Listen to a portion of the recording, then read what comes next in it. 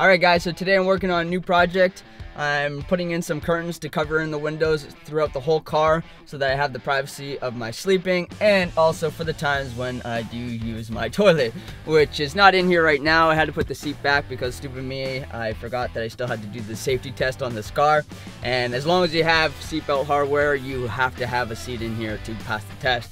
But that also got me thinking, like, am I even allowed to take out my seats in my car? Like, am I gonna get a ticket for that?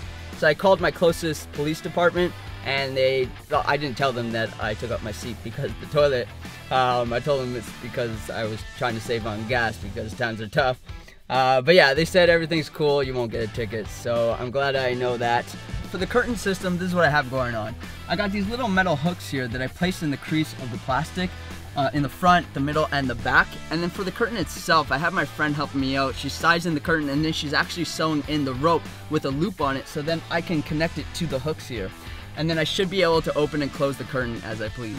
Also today I'll be working on another project since I still have more space between me and the roof.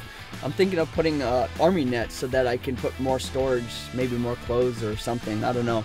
But it is a little bit of a tricky process making the net. People say it's easy, but it looks pretty complicated, but hopefully I'll be able to figure it out.